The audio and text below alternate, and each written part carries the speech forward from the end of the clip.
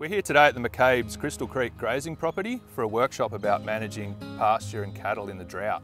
This is the second workshop in our Small Farms Big Changes series with support from New South Wales Government's Environmental Trust.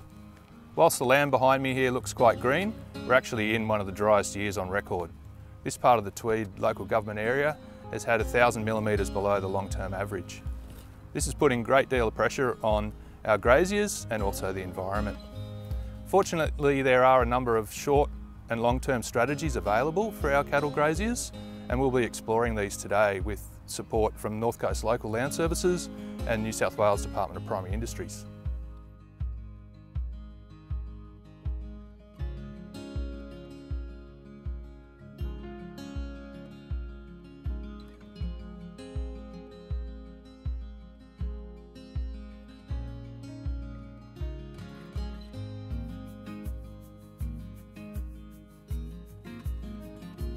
I've been here all my life, so I've been out here working with the farm for over 30 years as an adult, but obviously as a kid.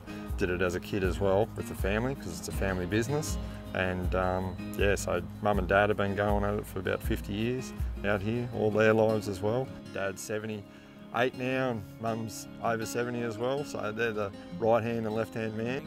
All up we look after about over 500 herd of cattle, plus calves, whatever calves are at the time. At the moment there's about under 300 calves at the moment we've got, running about 20 bulls, and there's clients too. I look after other people's cattle as well as our own. Any weather's challenge, like, you know, we get everything up here. Like, as you know, we get floods, we get rain, we get the droughts and stuff, and they come and flow, and it's just part and parcel of it. It's just farming. We've just got to deal with it as it comes. So we've started to back off now. We've been good. We haven't had to feed cattle, but that's just moving cattle back and forth around the Tweed in different paddocks, allowing other paddocks to have a spell, then work other paddocks hard, and then go back and forth that way. So I haven't had to feed, like I said, but we are starting to downsize a little bit now, but hopefully that rain will come in February and that'll kick this place on. So have you got any advice for other graziers around the Tweed? Any strategies for how they can manage? I just look at the paddock. Yeah, I just really suss the paddock out. Like, I'm sure Carol, she'll be talking, and even Nathan will be talking about how to measure your grass and stuff. I think I've done enough over the years that I know my paddocks and I know what they can and can't handle. But it's just a matter of just getting out and feeling your paddock and letting her know. She'll let you know what's going on. Yeah. With your pasture in drought, the biggest take-home message from this is to protect your ground cover. So your ground cover isn't just for, it's not just now, it's going to help you future-proof yourself, because ground cover that gets low now has a compounding effect. The first effect of low ground cover is that when it rains, that low ground cover is just left you open for weeds to germinate. Low ground cover also increases your risk of erosion, and low ground cover also means that you're going to have less carbon inputs into your soil, so your soil's going to go down a bit. And we see some paddocks through a drought that start to go on a downward spiral where there's soil carbon being run down. So ground cover, really important. That's the external thing, but ground cover is really important for the plants, because if the plants have leaf left, so when it does rain, they've got the solar panels ready to go. Whereas if it's basically gone down to stalk, then we've got problems. Or bracken. Yep. How many of you got bracken? Yep. In a normal year, don't touch bracken. In a year like this, when feed's getting short, they'll start to have a little munch on the bracken. The most poisonous part of the bracken is the newly emerged fronds. Luckily, that needs a bit of rain to trigger that. But if you have short on feed, the bracken will come out faster than your pasture, and you might suddenly get some toxicity. The actual break of rain is one of the most dangerous times for you guys with your cattle, because of the poisonous plants suddenly get a spurt, but the pastures are a bit slower, and so some of them will be eaten. And then the invasive ones, like your giant rat's tail grass and your giant Parramatta grass, the big problem with that is that, yeah, they're space invaders. But I was at a property at Maxville on Monday, and they put out a lot of that. Last time you had Jeremy here with his with his soil trooper. I was trying to remember what it's called now, the soil trooper.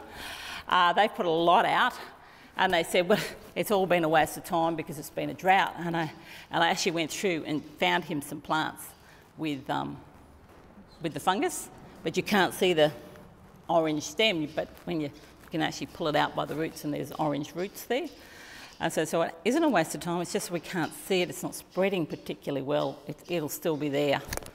And hopefully when it does rain, Parramatta grass will be curbed a bit by that. So just remember, when we do get the rain and you see paddocks like Clint's got this paddock here, will be very responsive. It's got the green, good coverage there already. It becomes very tempting. People run cattle out of bush paddocks or wherever they've had them hiding, throw them straight onto real lush feed. Think about they've been eating. Their stomachs, their system takes about 3 weeks to a month for the bugs in their stomach to fully adapt to the diet they're on. You run them out of supplement, hay, ladygrass, licks, grain, whatever, and throw them straight onto real lush kikuyu or any pasture, you can roll them. And people often go, oh, it was a bloat, or I don't know what happened. Sometimes an extreme diet change can trigger some illnesses and things as well. So, and often nitrate's one. Cattle will build an adaptation to nitrate, but if they've been off on something else and come straight down to a real lush pasture, people think, oh, I must have bloated them. Could have been nitrate that rolled them. Yeah, and pulpy kidney. Always give them. So just often, kikuyu point, that's one of the things that often cattle that have been killed have come into paddocks, haven't seen kikuyu for a while. Soteria is another one, the oxalates in Soteria when it really becomes lush and takes off. So think about just introducing cattle a few hours on a lush paddock and then push them back off. It'll be hard to do, but just think about what they've come from before you go and just open the gate and let them go and do. The next one is biosecurity. There's a really big risk of weeds, whether it's the weeds on your own property or the weeds coming in with feed. And we've got different weeds coming from different states. For instance, there's hay coming in from South Australia at the moment. So we've got weeds that are particular to there. We've got feed coming from Tamworth region, though it's mostly going inland now, but some of that's got Patterson's curse in. There's resistance weeds coming in, possibly, but we also got stuff coming in from Queensland, so we've got the possibility of things like fire ants as well coming in with feed. So it's the vigilance of the feed that you get, but also using a sacrifice paddock system or a quarantine paddock so that you're going to have all those weeds contained in one area where you can find them. Now that sacrifice paddock should be a good paddock so that you don't, so that you're able to fix it up afterwards. The third take-home message is that after the drought breaks, we're going to need vigilance because there's going to be weeds coming up in places you've never seen. There's also going to be weeds coming up that you've never seen before. So guys, what you've just been handed out is a fodder budgeting tool. Where there are apps out there now that you can put some numbers in, but they only give you, they're only worth what you put in, knowing what you put in. These little guys are called a pasture ruler, the MLA. We've got some up there, but you can get them from the MLA. Anyone who sells cattle pays an MLA levy, so you can get their resources and ask them to send you stuff. Most of their stuff is free. I've got to put a rider on it. This pasture ruler is much better for ryegrass than it is for kikuyu. Or you could do the boot test. So just looking around here, anybody wearing high heels, this doesn't work, but how many of you wear high heels into the paddock? So that first part, the heel of your boot is 1,000 kilos of feed in your paddock. So if the pasture is coming up to the heel of your boot, that's 1,000 kilos. In kikuyu, in this area, doesn't work in the hunter because kikuyu doesn't grow as well. Kikuyu in this area, every finger width is approximately another 1,000 kilos of feed per hectare. Yep. So if the feed's up to here, but we're only looking at the green feed, the green component of the feed. Now, on that, have you got a spare one? On that, so thank you.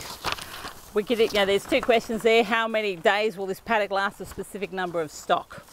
Well, that's question 2 on one side. So it's saying number of stock, however many you've got in the paddock, and then the paddock size. That's fairly obvious what you put in there, but you've got to convert it to hectares to make it work.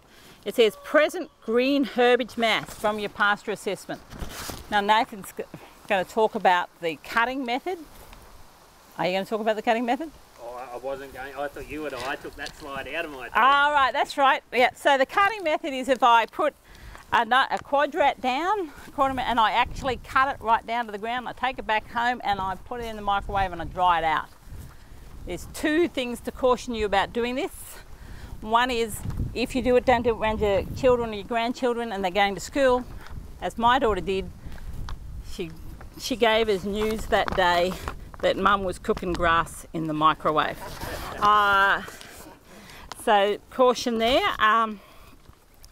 The other one is that you can make your microwave explode if you don't do it with a bit of water in there. So if you're drying it out, you got to turn it regularly, but also keep on changing a cup of water in there. Otherwise, it can run out of moisture, and then the microwave just goes. I've only done it twice. Just leave it in the sun for a day, or? Yeah. Well, you're trying to get rid of all the moisture. Because you're measuring the dry matter, not the amount of moisture. You don't want to be confused by the moisture. So no, leaving it in the sun on a 45-degree day would probably work, but not on a day like this. You can use a low heat oven, but my husband set fire to the paper bag that it was in the low heat oven. So yeah, there are special, in the research stations they have special dehydrators they put it in, and they 60 degrees for 48 hours, but you don't want to spend that much on electricity on it. So the microwave is probably the fastest way to do it. And then there is a calculation you do, and you can work out how much. It all depends on the size quadrat you used, and you can work out how many kilos per hectare that you've got. So we work out how much is there. Nathan and I just had a quick conflab. We thought there was about 2,500 kilos per hectare of feed in that paddock, of green feed in that paddock, but we want to leave about 1,000 kilos. So that's the residual herbage mass that's on the next line there. So we want to leave 1,000 kilos or even 1,500 kilos in kikuyu. And the reason we want to leave that there, ground cover, but also have enough residue leaf so that we've got the solar panels to start it growing again. So that leaves us with 1,000 kilos of available pasture in here. Now, the next step in that question is pasture growth for a set time. Now, I've lost him. Eli's got these curves there. Eli's got some of these curves there. They're also available in that the book that Nathan brought. There's a copy of this in that book if you haven't grabbed it. What's the name of the book? Oh, the Cattle Health and Husbandry Guide. Yep, so it's got this curve here, and you'll see it's got growth curve. So you can actually work out the growth curve. Now this is assuming, this growth curve, that it rains. So let's assume that we're not going to get significant growth now because it hasn't rained that much. If we had a hell of a fall, it'd be growing 60, kikuyu would be growing at 60 kilos a day at the moment. But as we just heard Clint saying, it's not doing anything like that. The biggest deficiency is rainfall. So if we said there was no feed, so we're saying it's growing at, we're going to say there's no growth, or very little, so we're not going to count it. Now the intake of animals per day, you got any idea how much a 500 kilogram cow eats a day if the feed quality is high enough? No, well, they eat 3% of their body weight, approximately 3% of their body weight a day. 500 kilo cow, that is 15 kilos, and we're not talking wet feed, we're talking dry matter feed. So, how many of you bought hay recently? How much is it a bale? Kilos? No, how many dollars for a bale? We're just buying the small bale, $6 a kilo. $6 a bale, sorry. 170 a tonne. 240 North Asphalt. Yep. Round bales. Big round bales. Well, let's go for the small bales at the moment. They're, if you make them yourself, those little square bales are about 25 kilos. If you make them for yourself to use. If you make them to sell to somebody else, they're about 18 kilos. So you always make them a bit lighter when you're selling them. 18 kilos. So that is 18 to 20 kilos is the average for a small bale. So that is 3/4 of those one of those bales per cow per day, if the feed quality was high enough for them to be able to utilise it. That's why I asked you how much it cost you, because that's a pretty scary thought when you multiply it by the number of cows you got. So if we do that, we say whenever they're out here, they spoil it. As you know, they won't eat round their cow pats unless they're really, really hungry. They won't eat round their urine patches unless they're really, really hungry. As you walked across, you saw the very dark green circles. They were mostly urine patches. You know that your supplement's got too much protein in it if they've killed it in that patch. Any of you got female dogs and they're killing the lawn at the moment? Yeah, that's too much protein in their diet. So same thing.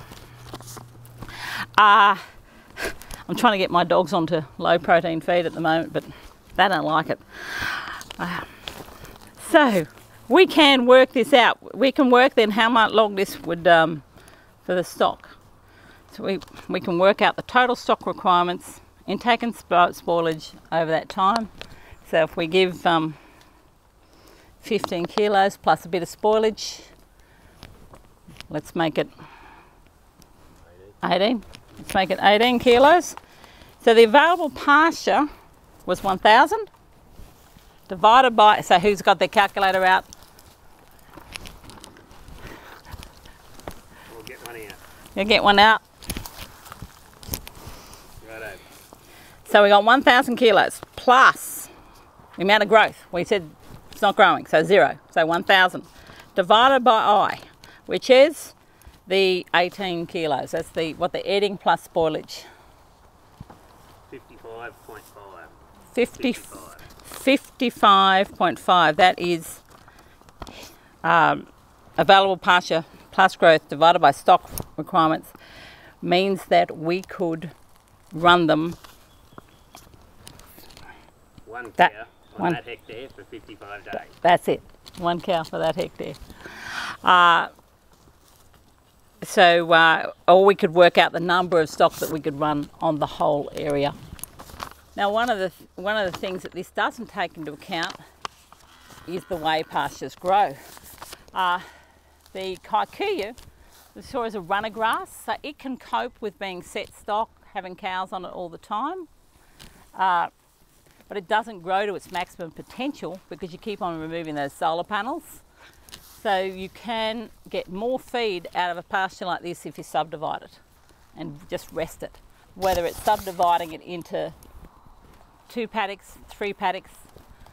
I was talking to someone the other day and they were saying that the electric fences aren't working anymore because the soil's too dry to ground them. So that makes it a bit harder. Permanent infrastructure on a flat like this would be a bit problematic with a flood coming through and ruining it all for you.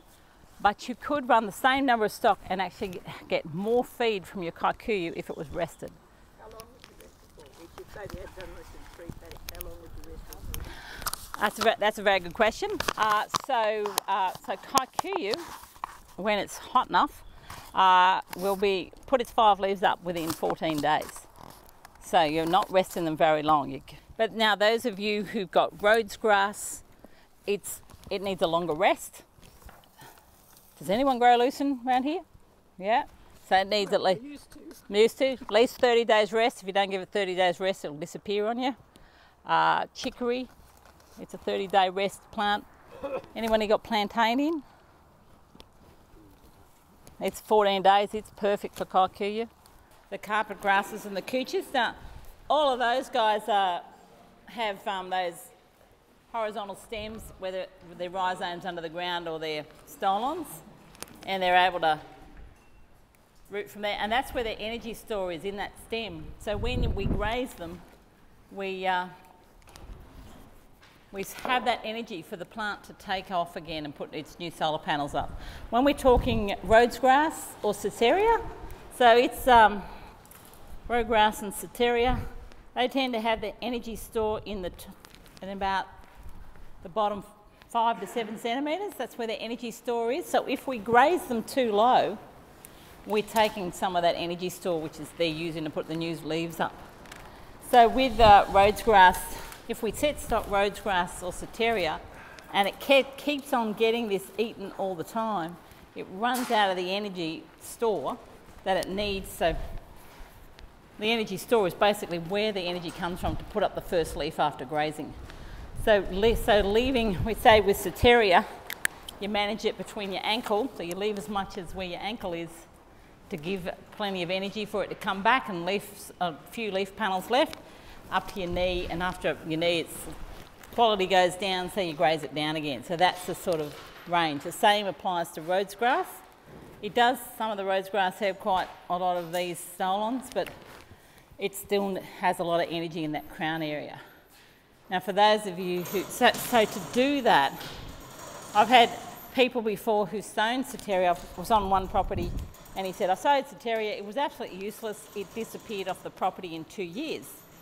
And I said, so how many paddocks have you got? And he goes, 1. He never gave it a rest. So it came up, it did quite well, and then he wiped it out. We thought completely, we put a trial where we put an exclusion zone on in there, and in that zone these huge Ceteria plants appeared over time because it was cattle were excluded. And he goes, well, how did you do that? And I went, we closed the gate. We gave it a rest and gave it the ability to come back. So it's really important with the tussock grasses not to chew them down too far. The best way to do that is have some sort of rotational grazing system. If you're already down this low now, then that's the time when we're talking about ground cover and leaving plants in enough state to have recovery. So it's time to move them somewhere else if you've already eaten into that zone, so that when the rain does come, it's got the ability to come back. And the easiest way, though, is to rotationally graze. Well, one of the things with rotational grazing at these times, I have some people who just throw all the fences open because they go, I am sick of feeding the roos, because that bit grows back.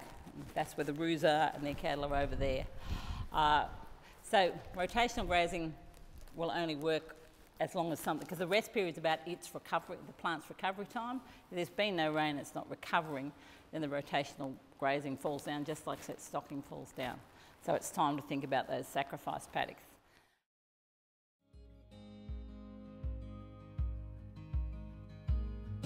Look, I'll start with just how extreme the drought is.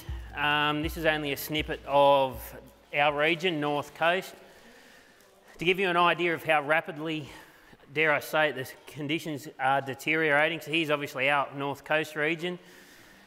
You can keep a track of these maps on the New South Wales DPI. If you just Google up Drought Hub or Drought New South Wales, you can jump in there. There's a whole swag of information around animal management, but also drought conditions, available assistance measures, all of those types of things. So that's the Drought Hub. But basically this map, I put this slide in last week. It says that there's 81.9% of the North Coast is in what they class now as intense drought. In the last week, that's deteriorated. We're now 83% classed as intense drought, 100% of the North Coast region. So from Port Macquarie to the border is basically drought affected now.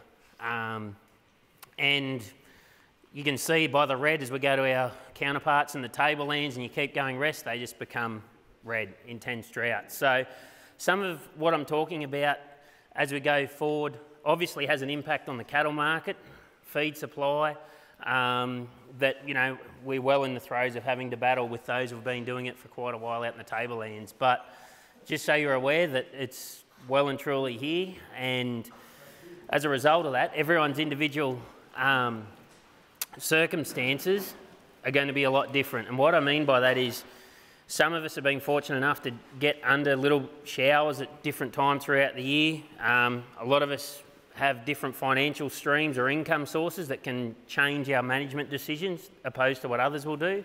So overall, just because you see a neighbour or hear someone doing something may or may not be the best idea in your situation, maybe the absolute right idea for them, maybe something that you should look at. But just bear in mind that, you know, there's no one golden approach to managing a season like we're seeing at the moment. And that's why I'm very big on, if you haven't already done it, and I'm sure most of you will have, we can only manage what you've got in front of us today. And by that, when I say do a stock take, all of us are brilliant at looking at the cattle and feed and water reserves on the property, but biggest one, please look at your finances. And a lot of people get a bit depressed at the moment with the current cattle market, but check the cash flow budget, especially for those that are thinking about feeding or continuing to feed, because for a lot of us, and especially down Casino, Upper Clarence, the cash flow budget's making their decisions within an hour or so as to what they're going to do coming forward, especially this time of year. Think about your anticipated herd structure, the condition they're in, what pasture do you have available, what condition is it in, as Carol mentioned. Stocks of conserved feed. Very few people on the North Coast have conserved feed, hay or silage or grain or anything left. Most of us, if we're feeding, we're looking to buy it in now. I'll talk about availability. Availability of purchased grains and supplements. Don't just expect to front up your rural store as we may normally have done, or feed supplier and source product. There can be anything from a short wait to a flat out, we can't supply that or we can't source that. And a big one for a lot of people now is water. Just have a long, hard think about what water you've got on the property, how's it supplied, especially in the next coming weeks as the sale yards and processors begin to shut down. As it heats up, stock water requirements increase, more pressure on those water reserves. You don't want to find yourself in the situation of we've run out of water. Give you an idea, adult cow with a calf, 100 litres a day. You've got to allow her 100 litres a day. So very quickly we start to multiply out, we're talking thousands of litres of water a day. Weaner yearling, anywhere from 30 to 50 litres a day. Under that, the kind of weather conditions we're going to be running into. So think about the amount of stock you've got and what that water supply is looking for. So talking a bit about the pasture conditions, I guess the biggest thing is here is I really want to reiterate everyone's situation is different. There's some people that were fortunate enough to still have irrigation or ability to still pump water. Unfortunately, a lot of that is beginning to cease, or in some areas, salt water's encroaching up our river systems far that they're now on cease-to pumps.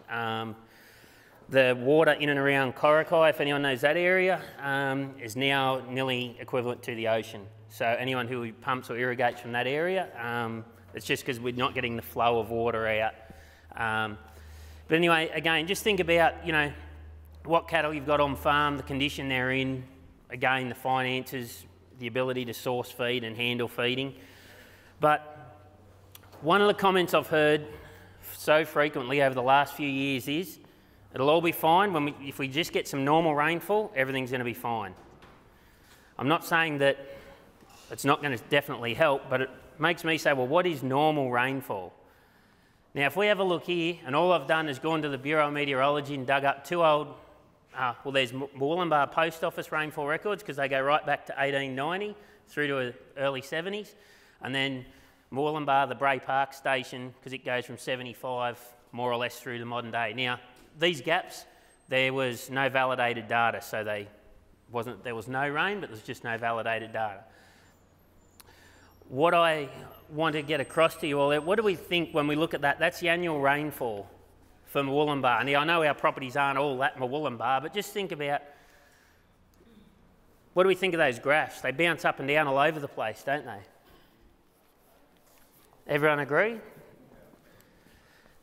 Be very hard to see, but on the handouts, through at about this point here, so probably about that 1,300 mil, is the median rainfall, is what they call a median.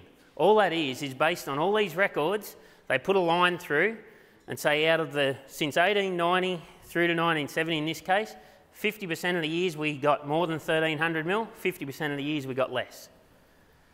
So when you sit there and look at it, that says to me, when someone says, oh, if we just get normal rainfall, we'll be right. If you were a farmer that took over the running of the farm, let's say from 1970 on, through to your idea of normal rainfall might be, gee, it always rains, it's really wet. If you're someone who took over the farm, for example, the early 2000s, or just bought country then, when it was obviously below median or drier, you might say, oh, well, yeah, it's dry, but, you know, we've seen it dry.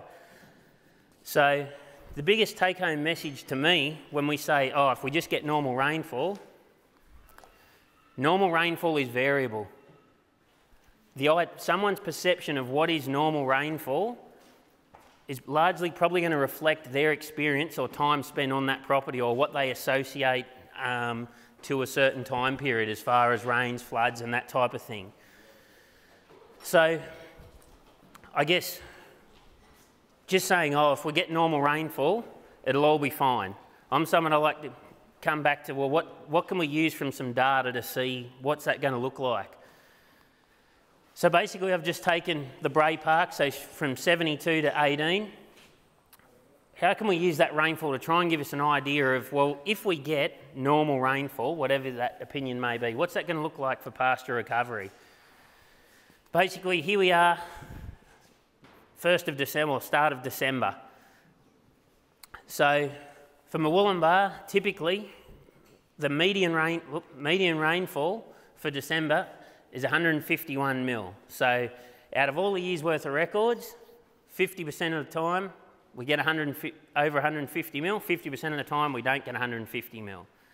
Thinking about your properties right now, if we get 150 mil, certainly will help, no doubt, but just think about what would that mean for you. Is that 150 mil going to be your get out of jail for the cow herd completely? Remember, 50% of years we haven't achieved 150 mil. You know, how many of you in November got 120 mil? Anyone? Well, according to records, you know, 50% of the years we get 120 mil or more, 50% of years, and here we are, we haven't got that. So I'll come to the slide shortly because it's very hard to see up here, but start thinking about now, obviously our weather's warmed up, so temperatures are going to be right for our pastures to grow, being tropical species, but obviously water or rainfall is now our most limiting factor. And I'll start to tie this all together. The other thing, again, and I don't want to sound like it's negative, but in dealing with people that have found themselves in very uncomfortable circumstances in the drought, whether you like it or not, there is the Bureau of Meteorology, whether you believe in them or not, or you've got different weather prediction models. They have a lot more money and knowledge than old Jimmy Smith down the back that says because a crow's landed here it's going to rain on 14th of November and so forth. Bureau put this out, and it's the chance of exceeding median rainfall between December this year and February 2020. You can't really see that colour there, but basically they're giving us between a 30 and 35% chance of obtaining median rainfall. So if I just jump back quickly, so we've got 150 plus 165 to 300 odd mil. They're saying we've got 30% chance of getting that. They're basically saying it's got 70% chance you won't obtain your median rainfall between there and February. So again, thinking about your farm, the pasture, the cow herd you've got, how far into feeding programs you're in, what is that going to look like for you moving forward if that eventuates? I really hope that does turn out to be wrong, but I think you start laying at what history's told us. All these maps, you can look this up, the Bureau of Meteorology, climate outlooks for our particular regions, but it has a considerable impact on our pasture recovery and therefore ability to supply feed to the cow herd. Pasture is and will always remain the cheapest source of feed you can supply to a cow herd, especially a beef breeding operation. So here's Carol's pasture curve, slightly modified because we've got the actual guide to kgs of dry matter per hectare per month down the bottom. What I'd like to do is, when we overlay that, again, based on data that's been recorded, temperature, rainfall impact, we start to get what I would call decision days about what are we going to do if this hasn't eventuated? The first one, by rights, based on the records and conditions that tropical pastures need to grow and or commence growth, really decision day 1 is back the start of October. By then we should be seeing our tropical pastures going green if we've had the rainfall. So what I'm saying is, if you get to the start of October and they're not going green, lack of rainfall and still potentially minimum night or low minimum daily temperatures are growth restricting factors for our pasture to begin to recover. So often you'll get rainfall, they'll go green and people say, oh, they're still a bit slow. That's because minimum temperatures are a growth limiting factor at that point. You can see as our pasture growth curves really start to move on, if you look at decision day 2, in my opinion, is really the mid of November through to December. And what I'm saying is, by then, typically, especially in the Tweed, minimum temperatures are often above 13 to 15 degrees at night, so there's no real temperature limitation on pasture.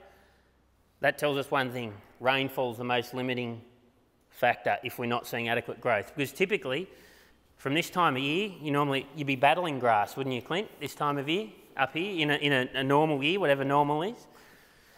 So, exactly, slashing. So I sit there and look and say, well, decision day 2 for me, my own enterprise, but from the North Coast, is that I go middle of November. I should be seeing obvious pasture growth. If I'm not seeing obvious pasture growth here, I certainly, where I am, there was nothing, decision day 1, it was like, well, what am I going to do? Because as these days begin to creep across, so we haven't gone green until about now, we're going to run out of time to grow feed before next winter, and I'll come to that. Decision day 3, between the mid and end of February. So through January, February, as we come into that time of year, generally rainfall should be non-limiting. Historical records suggest rainfall should be non-limiting from pasture production. Temperature's adequate. We should, again, be battling grass. That's usually the time of year we've got too much grass, not enough cattle to be able to eat it. But if you get to there, so for example, we're only just down Casino Way, we still haven't even gone green. So this green point, decision day 1, that means if we don't go green until somewhere here, or those of you who don't have the flat country, if you're still not going green, even if we get rain, say the end of December, we're starting to come into, well, here, decision day 4, minimum temperatures start to restrict us regardless of how much rainfall we've got. So all I'm saying is, the longer we go before we go green, that means it's longer before the pasture really begins to have the solar panels and ability to really grow and bulk up feed. Eventually, and it's usually about the end of April, probably middle of May for you guys up here in the Tweed, minimum temperatures start to become a growth limiting factor. It gets too cool for our tropical grasses. So what I'm saying is, think about already, or each and every year, think about the impact of, we're going to end up with a restricted pasture growing season. What's that going to mean for next winter, spring? We've got to get there first, I know, for those who are feeding, but I'm just trying to highlight that, to me, is key decision days, and they're based around, when you look at minimum temperatures, rainfall, and then you overlay with these pasture growth curves that people that were way smarter than me developed years ago in DPI, they actually align quite nicely, and you can start to see the trends and the impact temperature and rainfall has. But in a drought situation, I'm just bring it back around. If you're someone who's heavily feeding at the moment and we're now at December, we've already missed, a good couple of months of pasture recovery or growth. So even if we get that rain now, the pastures, it's not going to go to this high overnight like some people seem to think it could do. It's got to recover. It's got to begin to grow. We've got to get the follow-up rainfall to continue to grow that feed. Otherwise, what's going to happen to us here, we could have an uncomfortable winter feed gap next year, unless, of course, you're someone who has the country or ability to plant feed. People say to me, well, in some cases, what is alive? There's some country I'm dealing with, the paddocks are brown and have been for a long time. Anything that's there's not a green tinge in sight. I call it very practical way, I call it the twist and pull test. If you crouch down to a plant and you're in that situation, obviously if it's green, it's indicating it's alive. You crouch down and grab a little plant, if you can just gently twist and pull it out, it's dead.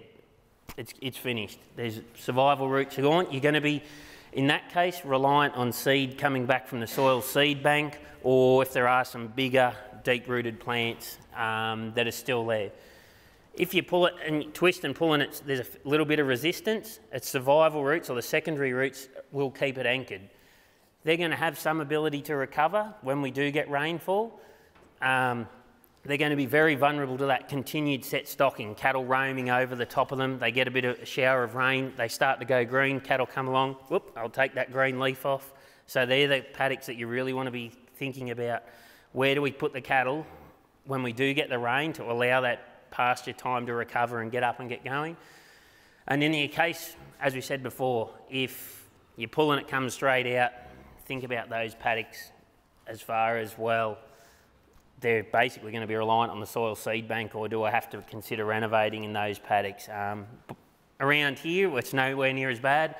There is a lot of country in our district that is virtually at that point of it's more or less all dead, so recovery is going to be slow.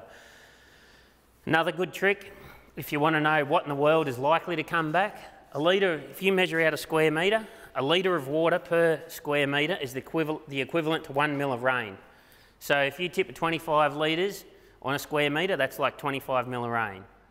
So if you did that over the same area a couple of times a week, but again, and see what begins to recover.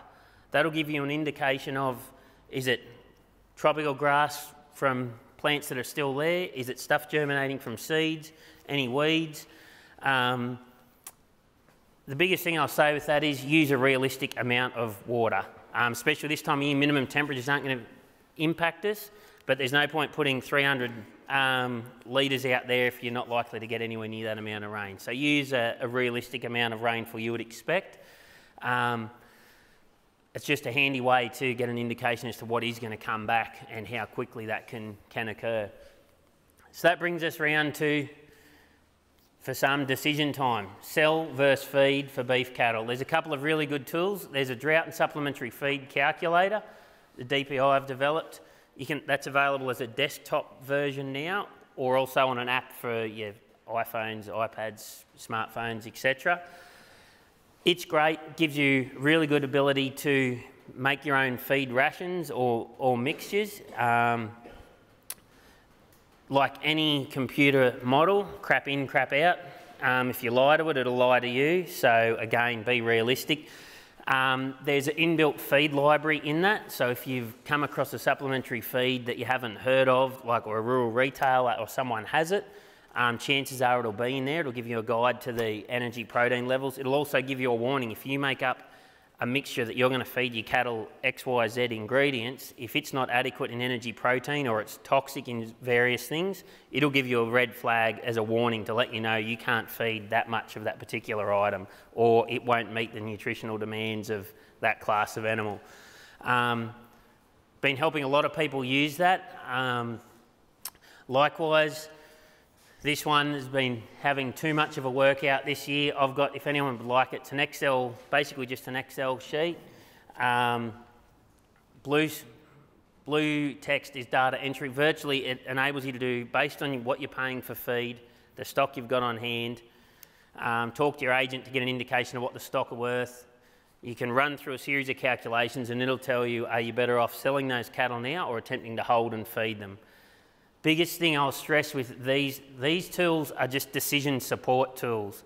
So what I mean is that'll help you make a decision, but they do not factor in the cash flow of the business. In some cases, a scenario might say, oh, you're $500 a head, better to hold and feed, but if you don't have the cash flow ability to pay that feed bill or those invoices to get through until that point in time, then it's not the right decision. So it's just a bit of a, they help you make a decision, but always cross-check that with your cash flow budget to see what things are looking like there. If you're planning to feed, always think margin over feed cost. And if I hear another agent say this, cows will be worth gold or you'll never afford them again, I feel like I want to strangle them. Or the better response to them is, well, do you want to pay my feed bill between now and that point in time? because 50%, 100%, 200% market increase, let's hope so, could quite easily get into the realm of that. But if you've got a cow and she's worth $800 now, 100% increase, she's a $1,600 cow. Okay? Sounds good. But it all depends on what's the cost you've got to endure to keep and feed her through to that point in time. That's what you've really got to say. The question you need to ask yourself when you hear these statements is, can I afford to keep them until it rains and the pastures recover? There's a lot of people, and that's very individual circumstance, and that's why I'm not running through a calculated feeding scenario with everyone here today, because what works for one person may not work for someone else. You need to look at these things in a bit of an individual basis. Example is, look at this top one, $800 cow now. Let's say the market jumps 50% and she becomes worth $1,200, 50% increase. If I've got to spend $5 a head a day, I'm going to spend $500 on her in 100 days. So all of a sudden, she's a $1,300 cow. I would have only got that $1,200 if I sold her. $100 still out backwards. So I guess, who knows what the cattle market's going to do? Yeah, it'll increase for sure, but who knows where it'll go. My biggest thing is, what you can control is how many you're feeding, what your feed cost per head per day is, and these are the big questions. What's your end game? How many are you feeding? How long have you been feeding? Many of you up here possibly haven't been feeding as long as some in other parts of our region, but I know, dealing with one client down near Grafton, he's already in the cows for $1,100. He spent $1,100 per cow on feed. So you start looking at that. Now, they've got a business model, they've got a trading operation in the tablelands that's been hemorrhaging money, and that's now ceased because of the drought out there. But you start doing the numbers on that, they're a long way to recoup that money. They just thought it would rain. They just kept going. They just thought it would rain. So just think about, and there'll be people out there that, and I've got those same similar clients that will say, I can afford to feed it, and that I can afford to feed them and hold them, and that's fine. But just think about how long you're feeding and what margin's going to be in them at the other end. People say, oh, well, I'll never be able to buy them back. Well, that $800 cow, if you spend, $500, or it blows right out to be $1,000 a head for some people who are fully feeding because they're down to the tarmac, that can happen within 100 days, depending on your feed costs. So you need to know your feed costs very quickly. All of a sudden, that $800 cow becomes an $1,800 cow. If you spend another $1,000 on it, well, you're better off. Or always consider, hang on, I take $800 now, I'll keep the $1,000 that it was going to cost me to feed her in the bank account. You can go back out and pay $1,800 and you're no worse off when you've got feed, if that's where the market goes. But margin over feed cost, because maintenance feeding over a long period of time becomes really, really expensive.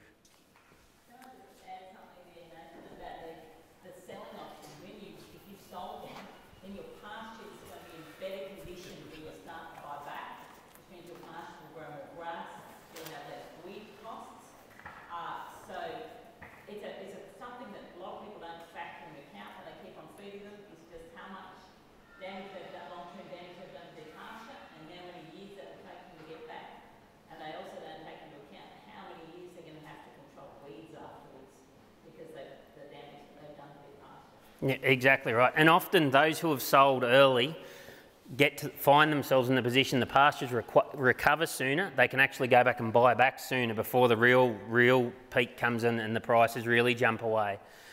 Good old calculator works well for calculating feed costs. Basically, it's as simple as the feed cost divided by the weight of feed in kilograms. That gives you the cost per kilo. This is an as-fed. Cost per kilo times by how many kilos you're feeding per day. Here's an example with hay at 500 a tonne. 500 by 1,000 kilos, 50 cents a kilo. 10 kilos a cow times 50 cents, $5 a cow a day. That quick, 100 days, $500. A lot of people have that's how it's rapidly, we didn't realise it jumped away. Go Go for 200 days, $1,000 a head. So just an idea of, you know, that's how you can calculate feed costs, because there's things coming in all different size products and weight-wise. If you haven't already done it, most of us are breeding operations. Even those who trade tend to trade in breeding cattle. Preg testing, probably if you haven't done it or are thinking about doing it, do it. The main reason is it allows for informed decision making. Biggest reason for that is it helps you decide what ones you might sell, what ones you might keep and feed. Feed allocation. A lot of people who are hand feeding, you know, current costs of feed. Why are you feeding a dry cow in a paddock with something that's about to drop a calf in a couple of months? It's not the year for sacred cows. If you are hand feeding anything, make sure they're productive. And by that, from a breeding point of view, they've got to be in calf, rearing a calf, feeding to keep them in condition to get them back in calf. I don't care if she had a good calf 2 years ago. If she hasn't got a calf now and she's not joined and going to calve next year for you, well, she's not going to help you out financially next year either. So she may as well go on the truck to give you the cash flow to help feed the ones that are working for you. That's what I mean by it's not the year for sacred cows. And everyone's got them, you know, for a whole variety of reasons. It's hard to do, but at the end of the day, I look at it, you're running a business. They have to earn their right to be there, especially if you're buying feed for them. Comes around to another thing, and I'll focus on this a little bit. The other most critical management tool you can look to employ is early weaning. Now, I'll talk about early weaning in general, and why we talk about that is basically it reduces the feed demand you've got on farm, and I'll talk through that. But what is early weaning? It basically means weaning a calf before it's 6 to 7 months of age. Beyond 7 months, it's argued about how much benefit the calf gets from remaining on its mum, even in good conditions. So we're talking early weaning now as we're taking them off as babies, when they by rights should really still remain with their mums if conditions would allow. Extreme cases as young as 6 weeks old or 60 kgs, I'll talk about that specifically. But typically in our region, it's anything between 3 and 5 months old. I've early weaned calves this year myself, as young as 3 months, majority about that 5 months of age. And why do it? Feeding the calf through a cow is very inefficient. So what I mean by that first point, if you're someone in the situation where you are feeding the cow-calf unit, as in hay or even hay and grain, and you're relying on that cow to eat the feed, convert it to milk, to then feed the calf, it's not as efficient cost-wise as giving the calf the bit of feed it needs, reduce the energy demand for the cow, and I'll show you the example of that, to therefore you'd only have to feed her less than that unit combined. The reason being, yep.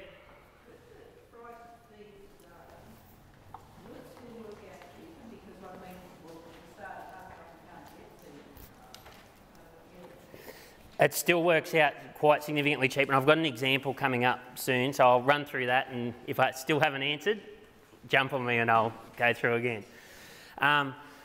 Better allocation of limited feed resources. What we're meaning by that is a dry cow, she can get by on what they call the 3 7s. 7 kilos of dry matter, 7% protein, 7 megajoules of energy if she's not rearing when she's completely dried off. You'll keep her alive. But again, think about if you're paying to feed that, you really want to hope she's back in calf. You don't want to just keep her dry and empty because she's going to earn you nothing next year either. So that means that you can free up better quality feed for that heifer that might have had a calf, or the heifers that are soon to calve, depending on your program. Or dry cows touched on that. They eat less, but the energy and protein content's reduced. Removing the calf helps recommence cycling. So depending on your program again, can aid in getting cows back in calf, and that's all to do with the suckling stimulus of the calf on the cow, especially in our Bos Indicus breeds, has an impact. It's a hormonal impact that basically in a tough year she'll go, I'll shut down my reproductive system, I've got to look after myself and this calf first. Remove that suckling stimulus, there's a hormonal change that can, provided the feed's there, will trigger to come back and commence cycling. Save water, cow-calf unit will consume in excess of 110 to 20 litres per day.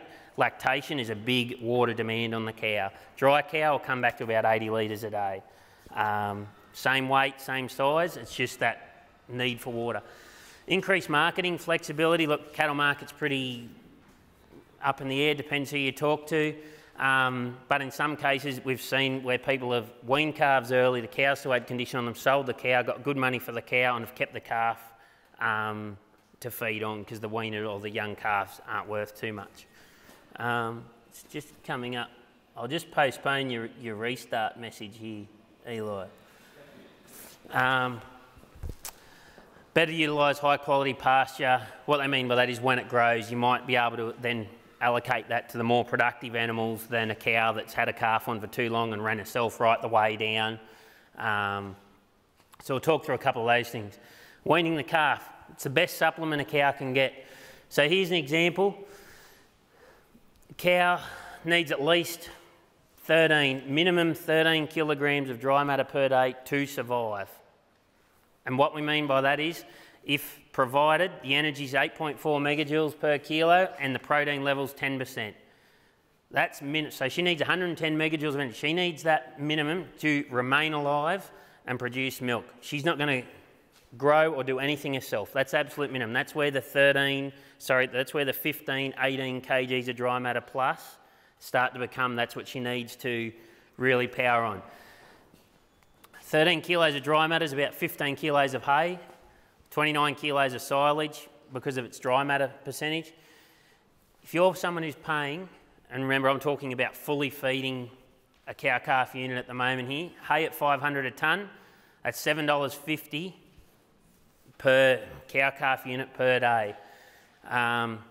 If you're feeding half grain hay, grain at, well, that was when grain was 500 a tonne. There you go, I haven't updated that slide that bit recently. But at hay, you're still talking $5.50 a head a day. The minute we take that calf off is an energy advantage, the equivalent of giving that cow 2 to 3 kilos of grain. The minute that lactational demand's gone, it's like you've just gone out and said, here's 2 to 3 kilos of grain a day. And that's purely because we reduce her energy and protein demand. So all of a sudden, she comes back down to that 7% protein. She can come back between, or if she's at 8 megajoules of energy, or even back to 7, between 7 and 8 kilos. So not only does she eat less, so we've gone from 13 kilos a day back to basically 7.7 for her.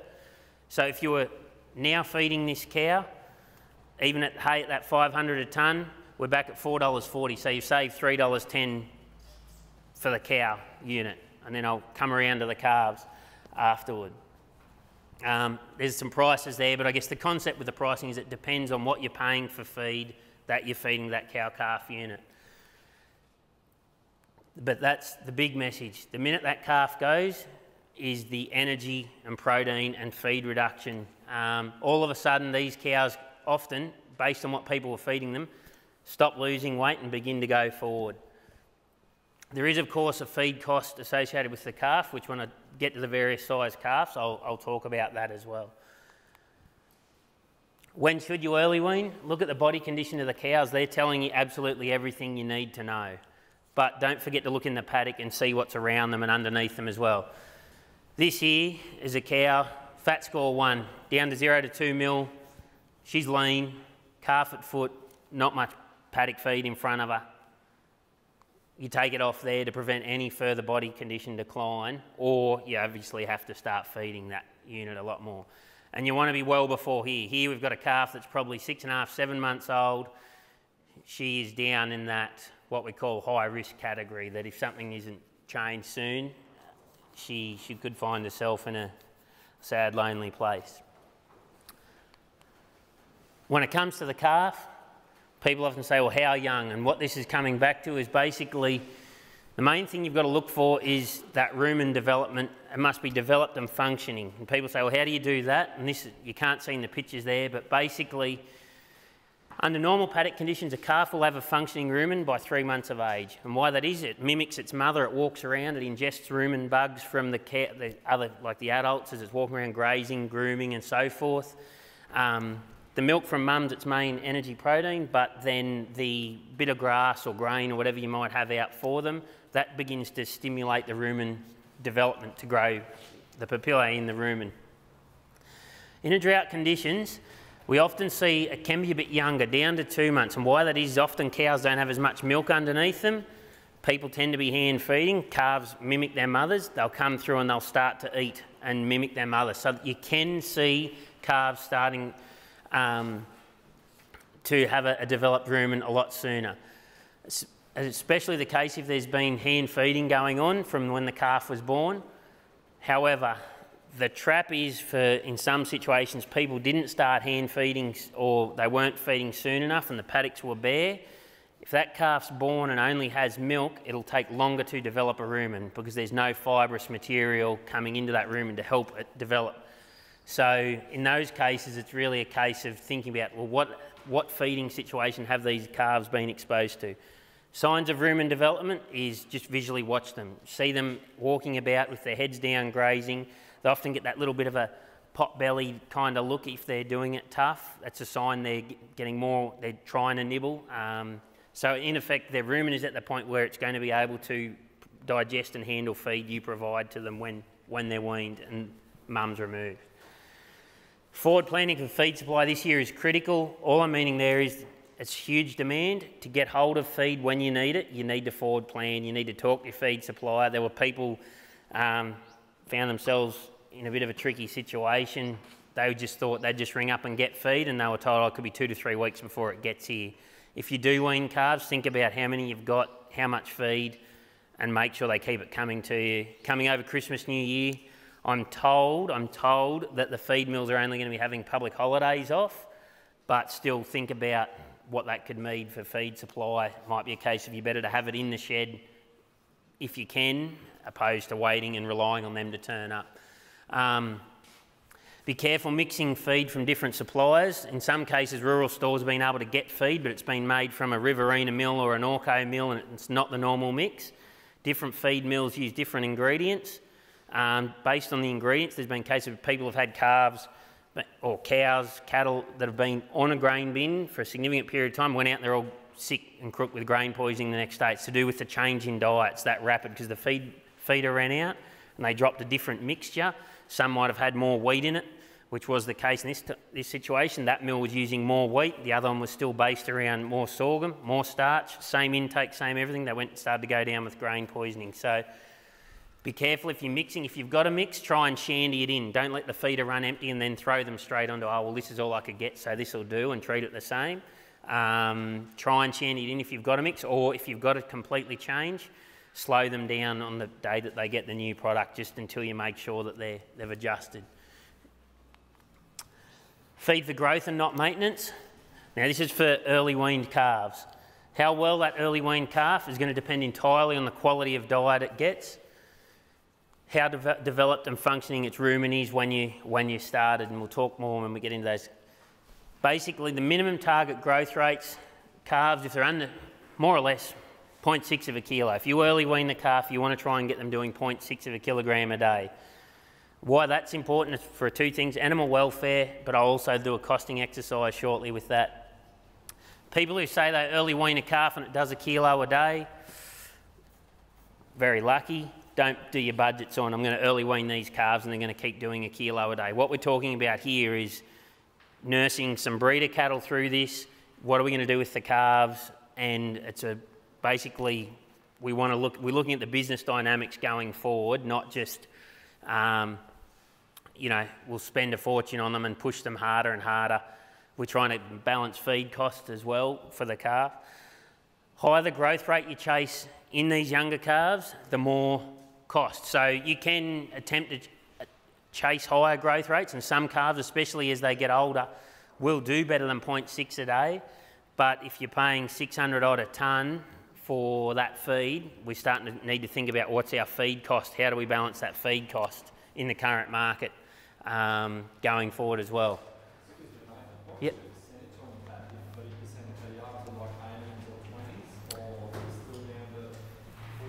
Yeah, so I'm just about to jump into the different classes by different weights, because different weights, yeah, their nutritional demands are a bit different. So this is just a quick costing on wide growth and not maintenance. Now, bear in mind, I'm talking some extreme situations here. So say you've taken a calf off and he's 100 kilos live weight. We want to get at least 50 kilos live weight. Let's assume he's going to dress 52%. So it'll be 150 kilos. By the time he dresses, comes out at 78 kilos. He's in the bottom end of the veal grid. And what we're talking about is why I'm saying this is extreme. We're going to get them to that weight, kill them, get rid of them to stop spending money on them, because we're still trying to hold, we've still got the breeders there potentially. So I believe that's dropped from 330 to 320 if anyone hasn't seen the local grid, NCMC. 78 kilo carcass at $3 is only $257 a head. Now there's not a lot of joy and not a lot of money in that.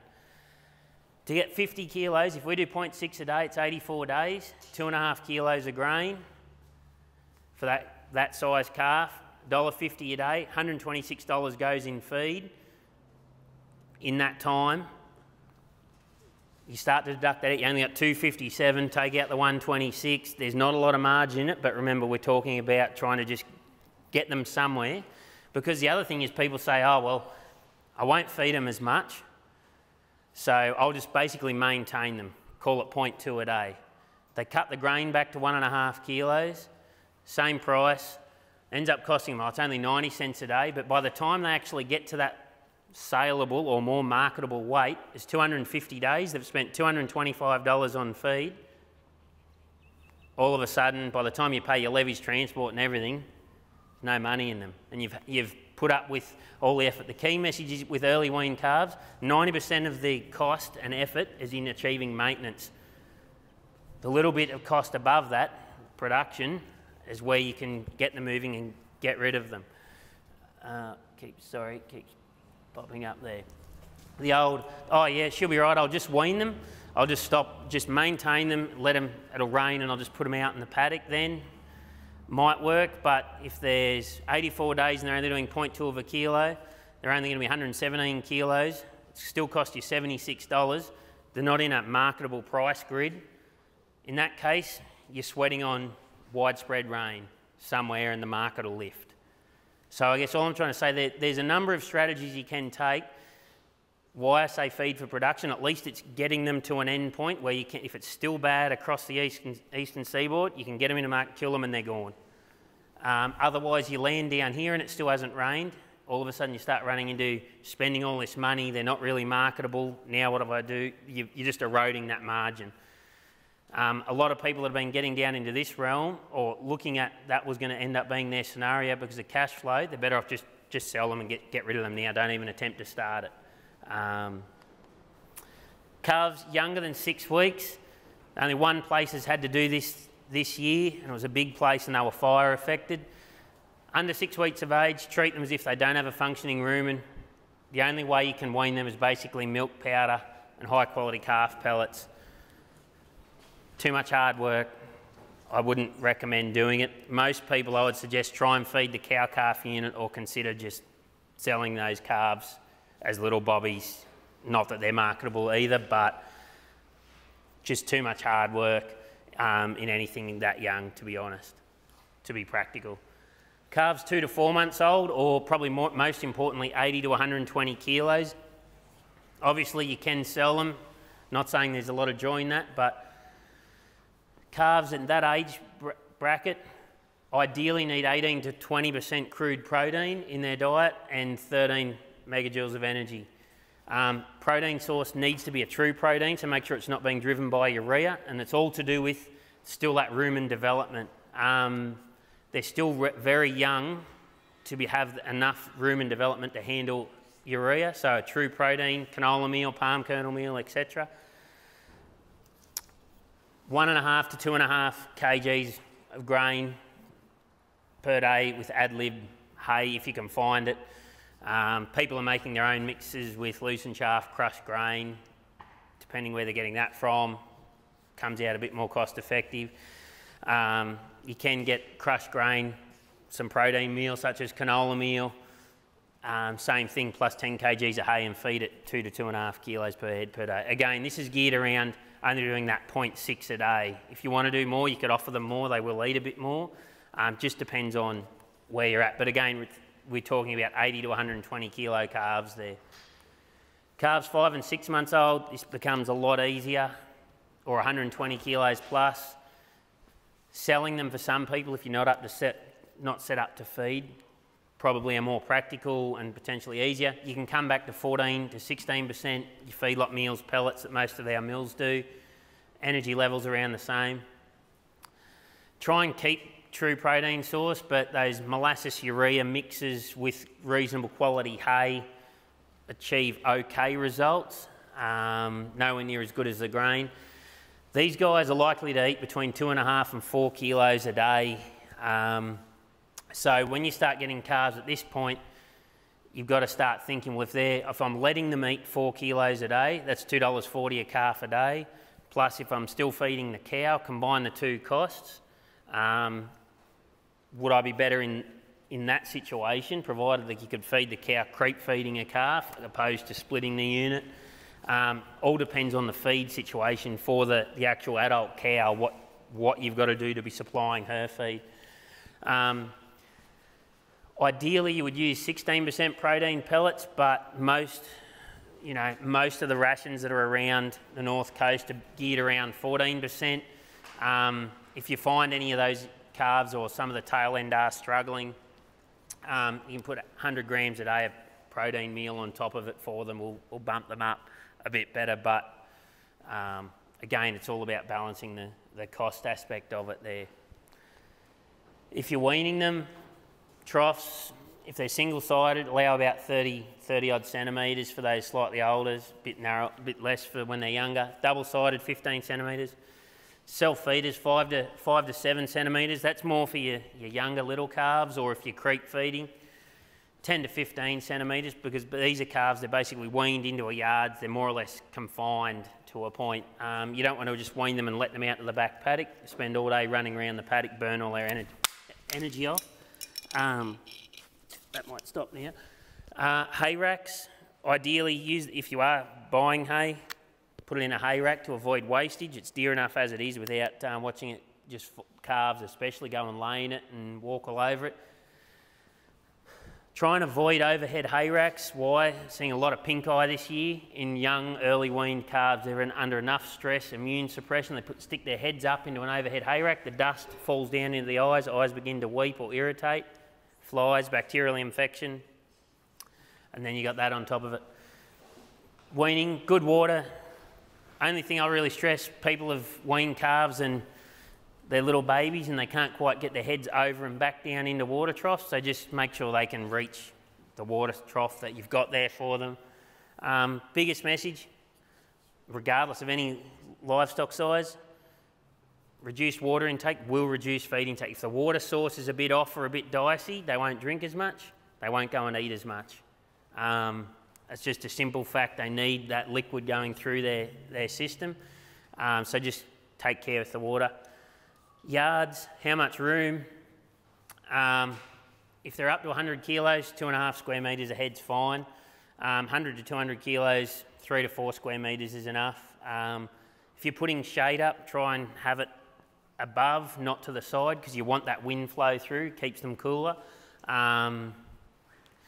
Mud, well, there used to be the joke, if you want it to rain, wean calves on the North Coast, so if that makes it rain, I'll give it a go. But just think about, obviously if we do get a couple of storms come over and you've got bigger numbers in yards, is there another pen you can move them to?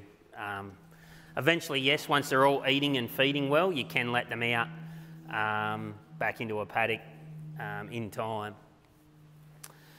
Try and segregate them on size depending on your program. If you've got bigger calves, 5, 6 month old calves, 100 odd kilos, they're going to be the garbage guts. They're going to take all the feed over the little 3 month old calf if you're taking them all off. So try and put like with like. Question around marking. If you're going to do it and you haven't marked, branded, etc., try and do it 2 weeks before you take these calves off. They're going to be under enough stress losing mum. You don't want to throw castration, etc. on top of it.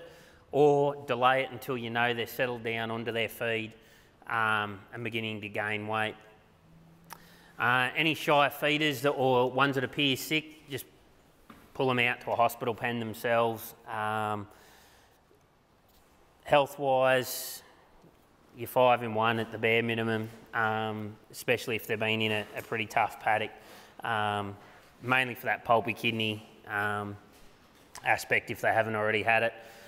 Drenching, again, depends on your enterprise, would be advisable. It is another cost, but they often, if they've been out heads down, grazing lower to the ground, going to have ingested more worms than in a better season. So consider all of those things. AD&E, we are seeing clinical vitamin A deficiency or night blindness in and around casino. The cattle have been that long without green feed, in young calves particularly. Not saying you'll be seeing that up here, but those types of products, you know, speak with your vet or someone relative to your situation in that circumstance. Question around creep feeding. Creep feeding is not weaning. I can't stress that enough. The main advantage of creep feeding is to the calf. You're not reducing the feed demand on that cow at all. Yes, the calf goes and eats some grain, but while ever that cow is producing milk, she's biologically fixed. While ever there's that suckling stimulus, she'll continue to produce milk. While ever she's lactating and producing milk, her energy, protein and water demands remain higher than if she's dried off completely. The only way a cow receives significant benefit from creep feeding, so this is the cow now herself, is if she has enough feed and enough good quality feed to ideally meet or exceed her demands.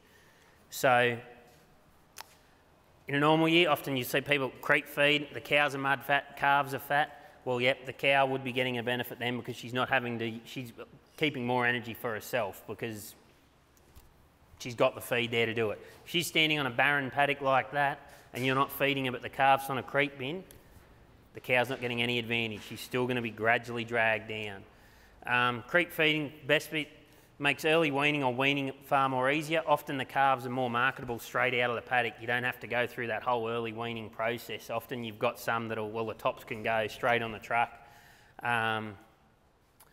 People say, I put the creep bin out for 2 weeks and then sold them. Geez, it made a difference. Answer is scientifically impossible. It takes about 6 weeks before calves will show significant measurable benefit. Just because they're standing there eating, it takes 4 weeks for that rumen to adapt. So if they haven't seen grain before, throw them on a bin for a couple of weeks. Nowhere near as measurable benefit is at least 6 weeks. So just factoring that in. You can make your own adjustable creep gates for those who are feeding. That's just simply those pipe fittings. You just get round pipe, you can cut and adjust them, you can tighten them, fix them in the paddock. Anyone who runs F1 or Brahman cows, there's always one that seems to find a way of getting inside the creep gate and it's never fun to get out. In that situation, you can just undo the panels or widen them, narrow them. Just a handy tool I've seen as I've travelled about this year. At the end of the day, you can pack them up and put them away as well if you don't want to creep feed going forward. Other information, there is a managing and preparing for drought. That's both online. Unfortunately, I'm out of hard copies and they're on back order, I think, still with DPI. But there's that drought hub and there's a lot of that information about the drought maps, forecast, feeding. There's links. It's a really good resource moving forward. And season will change. We'll all learn from our experiences. And many of you up here would remember the Debbie flood. Well, that was my low country the day after the Debbie flood. I was sitting in a canoe wondering, probably swearing more at the rain, but I think I'll learn to take that back in the current season, that's for sure. But so it's a very quick run through, but I'll be around over lunch and after if there's any questions. Thanks.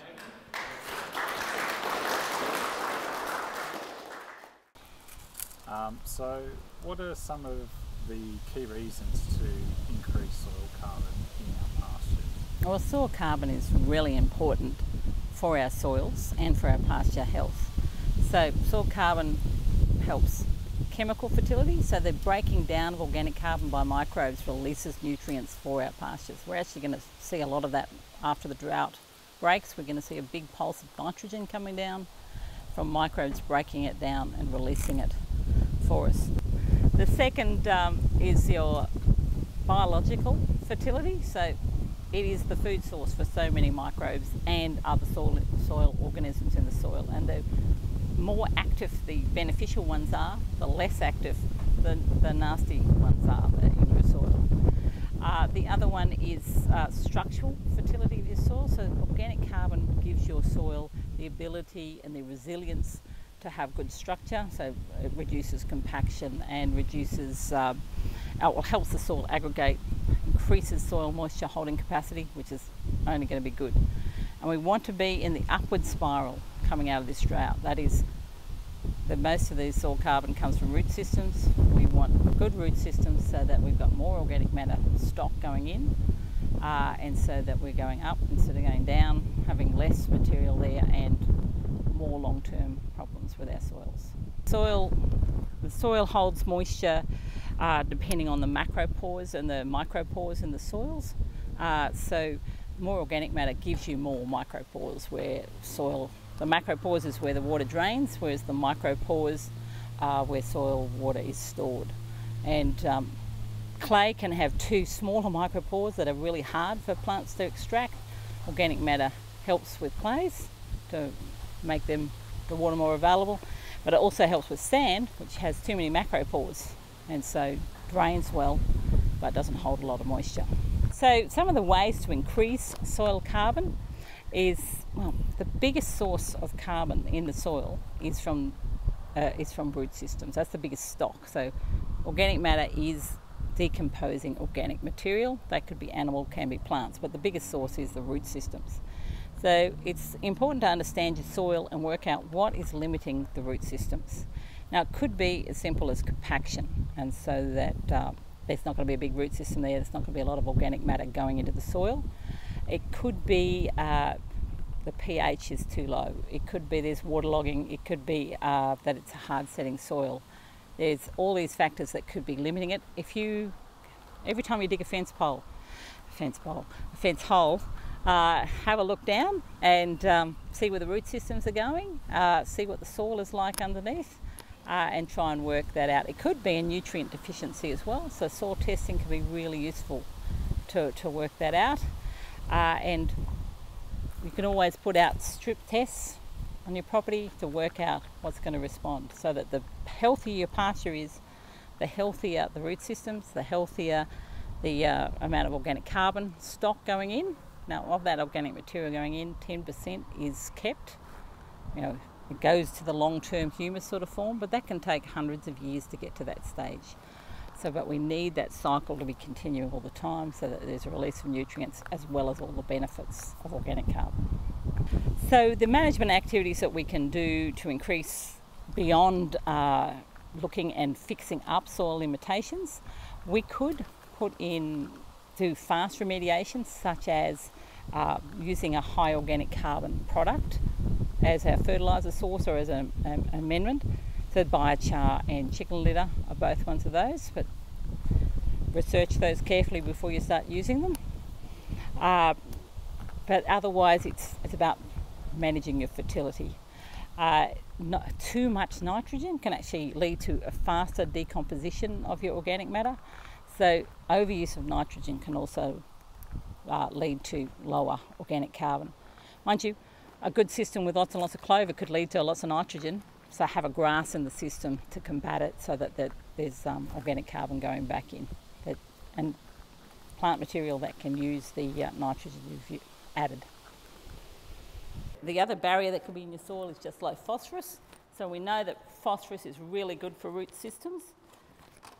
Some of the cropping work has shown that if we put some phosphorus in the soil here, and they've done soil x-rays, and there's these root systems going completely mad around where the phosphorus was, and then down here, not so many roots, and up here, not so many roots.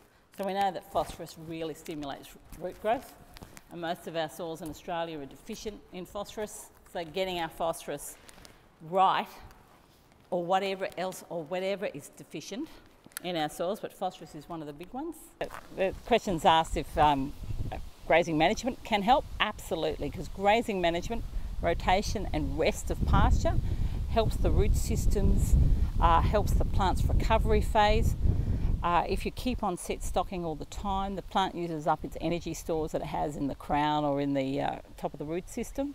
And if it doesn't have that, it takes it longer to come back. Now that longer to come back is less time able to convert sunlight into energy. So resting pasture is really important for the pasture's sake, but also long-term carbon. Where do you see yourself in 5 years' time? Still doing this, and probably not this video thing, but but still doing cattle. Like, I love it. Mum and Dad love it. I don't know if the kids will take it on. Like, it's hard going. If you don't love farming, it's no use being in it. It's too hard and it's too crushing. But if you do love it, it's so easy, and if you're passionate about it, it's a lovely game to be in. Well, there you have it, guys. We've had a great day out here at Crystal Creek, and we've learned a lot of great things about how to look after our pastures in the drought. Make sure you check out our website for all the latest information about the project and to find out more information about some of these resources.